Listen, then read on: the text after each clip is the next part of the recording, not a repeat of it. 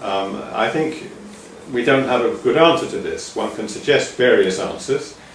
One could suggest, for example, that one way to deal with, to discuss, to communicate with such people would be not to communicate with them directly, but to find a group of people who are only 95% fundamentalists, who perhaps could be the gap, or people, and then maybe you can't reach those, so you find people who are only 82.5%.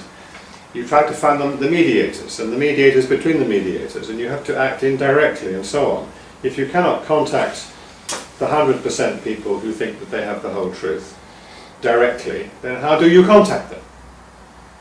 I think these are huge questions, of course, but and I think translation is simply one method that we have of okay, I can learn to speak their language. I can maybe I should learn their language, or I should translate between them and us, or me and them, or whatever. Maybe that's one way, but is it better than some other way? Well, we don't know. I think that's the big question in human relations. But there we are in agreement on that. And we can't agree. That's impossible. We're Western. We have rationality. I think fundamentally, I think this is an ethical issue. To me, that's ethical. So in my next book, on ethics, you will read a chapter that starts off with the idea that all of us have a non-negotiable area. And I think the first step is to recognize that each of us, in order to enter into dialogue, restrains or partitions off an area that is non-negotiable, and we have to live with that, in ourselves and in the other. But that's not the answer to the question that I was asking. Well, one could see what agreement there is between non-negotiable areas. One could, for example, hypothesize that one non-negotiable area that would be very widely shared would be the area covered by international human rights. Not at all.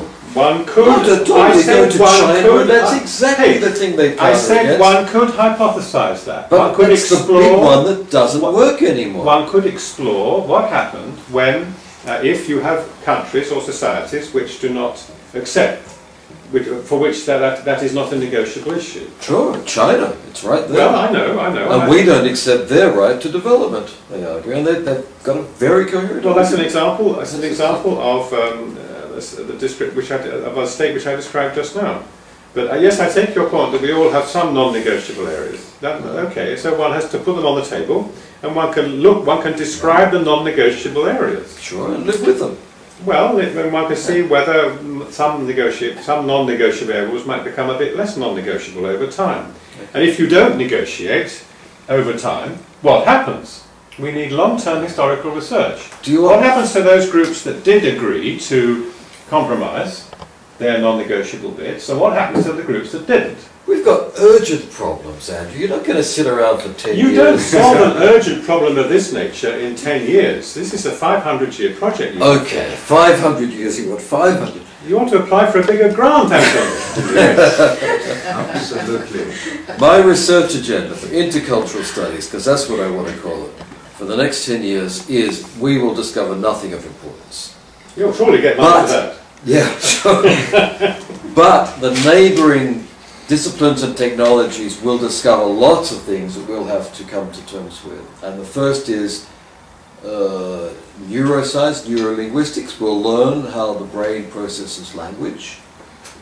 And I don't know what we're going to do with that, but that's where knowledge is going to come from. Maybe. And the second thing is... Not very soon, perhaps too optimistic. 10 years is a bit well, optimistic. 20 years, but okay, you've got to look where we've come from in 10 years in that area. Right. And the second is machine translation, automatic language processing and machine translation. I think we're moving towards very quickly an environment where everybody can translate using free online software. Translation is going to become fundamentally the fifth basic language skill. It won't be a concern of the profession. And I'm wondering what that means for if you can do it all the relations online, between it's not cultures. going to be a language skill. It's not nothing in your head. It's something that the computer will do. Technical skill. What that's going to mean for relations between cultures, I think, is an interesting question, and there I think we're condemned to picking up the pieces to the changes being brought about by technology, which is where the real research is is happening. Well, that's a bit pessimistic, really. We simply... Oh no, I look forward to the day when everybody translates. Yeah, but it's pessimistic to think that we're simply running after the technology. I don't see any... I see such a fragmented discipline or interdiscipline or non-discipline. I see such a plethora of different concerns within cultural studies. I can't imagine a unified research agenda coming out of it. Except in No, there is your no, unit. no, there is no unified agenda anywhere, but there is some agenda. And for a certain number of years, in certain disciplines, they all concentrate on one topic. Then they go to other. But not us. We follow some fashions, you know, cultural. Yes, but this need not be like that. You know, in many areas of the social sciences and the humanities, there has been some rationality, as you call it, in one question leading to the next, and the next question leading to the next. Over the years, mathematics define the problem to be solved. Not mathematics, things that are closer to us. In linguistics, there have been ups and downs, but on the whole, from Saussure onwards, you have kind of a chain of questions. Sometimes you've got deviations and all sorts of mishaps, but there is some sort of, I don't wish to call it progress, but it's a kind of development in the sense that it does not repeat itself. You see, if the only thing you do is repeating questions and answers that have been given before, then you would call it stagnation. You all agree that translation is necessarily an intercultural activity. Necessarily. All translations are intercultural. It depends what Oh, you mean hold on. by- Elaborate. It depends what you mean by culture. That's the trouble, because you can translate Chaucer, Middle English, about 600 years ago, into modern English. And we call it translation, but it's still within English culture. So in order to answer the question, we have to know what is meant by culture. There's a smarter answer. Well, no doubt. Yeah, well, you have Jacobson's paper when he simply distinguishes between interlingual and intralingual translation, and surely even intralingual translation is translation. So yes, agreed. Yes. So from that point of view, the answer would be no.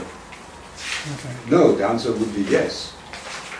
No, All because it translation, would be yes. intercultural. Yes. Depending All on translations your are definition of culture intercultural. then, right? No. All Instead of translations are intercultural because, as you mentioned, the culture of my family may be different to the culture of your family, and then No, my example was of We need- translation we need a within the translation. same culture. the yes, more but elegant there is answer. never the same culture.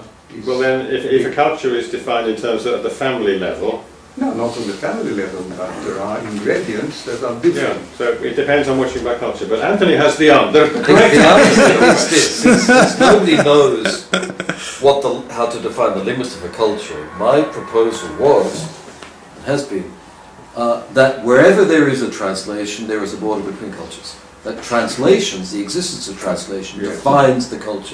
Yes, it's a neat That's point. the elegant Yes, yes, I take You like that? It's a neat Excellent, point. excellent. Yeah. So then, in your example, we could assume that the English culture It's so in far Shakespeare's away. time it was different Yeah. from. Well, Chaucer's time. We can read Shakespeare, most Yeah. people, but I mean, Chaucer is really quite hard. Uh-huh. I mean, it's... So it's different from the culture, So- the English culture nowadays. So it would be an intercultural operation because Yes. of that, right? I think Anthony's point, which he's made in several places, is in fact, it's a good point. Yes, I take it. It's a sign of... It's a sign that there is a gap that has... that's been created. You know, cultural gaps being created, which is what you were saying earlier. Sure. This is the point about translation as a sign of difference rather than a sign of bridge crossing. If there's no translation, if I start, yes, I mean if I speak the local language, I don't need a translator, so I kind of merge more easily with the local culture. But as soon as I need a translator, I have to get my dictionary out, so I'm more conscious of the fact that there's a gap between me and them. So then, just a complement to this question. For example, in bilingual environments, for example, here in Catalonia, if we have like a web page, let's say a government web page, in Spanish, and then it's translated into Catalan or vice versa. Can we assume that Catalan speakers, it's usually a political decision, right? Both people share the same culture and share the same language. Well, again, how can you? A gap is being created. They translate a political gap is being created. Carlos, it's not completely so. There is already a generation in Catalonia who feels much more at ease with Catalan and who are not so familiar with Castilian. You see, so for them reading a web page is not just for political purposes, but simply more convenient. Right, but the process of translation, I mean, in the head of the translator, what are they doing? Are they translating to another culture, or are they translating language? Is it like another culture? Because if you compare the websites, even the websites, you won't see the same formulation. Okay. You see different formulations, and I've been comparing commercial texts. I mean, when you buy commercial goods and you have texts in 7 languages, and you compare them, I can show you there is never do you get the same kind of information, even about how to use a machine. French formulates it differently to English, and even if there is a Catalan text, the Catalan text will be different from the Spanish text. Not major differences like English and French, but tiny differences that perhaps do count. It's a different sort of culture because it gives you other options for organizing your life or your view of the world or your habits. I don't know. Why would your question, Carlos, be an interesting question? Yeah, I was wondering whether some translation operations cannot be purely linguistic, for example. I mean, and this difference is embedded in the language. I mean, you could take like the cultural element out of it. Yeah. Why would that be an important question? Because the question is so bound up with the way in which one interprets a culture. Actually, because I think there was the assumption in the discussion that translation always involves something intercultural. I mean, talking about intercultural and translation is kind of... That's not quite the same as the way I put it. I have this big framework of intercultural something, okay, up there, and I think translation's a part of that. But it seems to me that you don't have to infer from that everything in translation is coloured by culture. There's loads of technical linguistic stuff in translation, which I would not really... What would be the point of saying that it's cultural? What would be the point of saying that in Chaucer, if Chaucer says "thee," T-H-E-E, he means you in modern English? Yes. What new information would it give anybody to say what we have here is a cultural difference? It seems to be insignificant. It seems to be trivial to want to say that.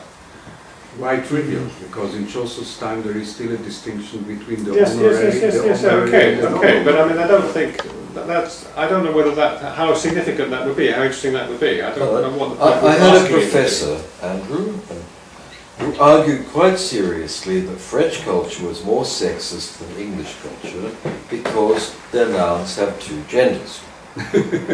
So what about Finnish culture? So there's no gender at all. We have plenty, but so many other languages. But you have to accept that there can be linguistic operations that have no cultural consequence.